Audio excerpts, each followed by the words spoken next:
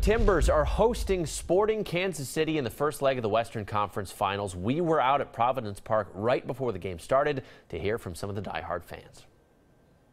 I think the first game always says a lot about how the playoff is going to go. So I think Portland needs to get a pretty vital win tonight at least.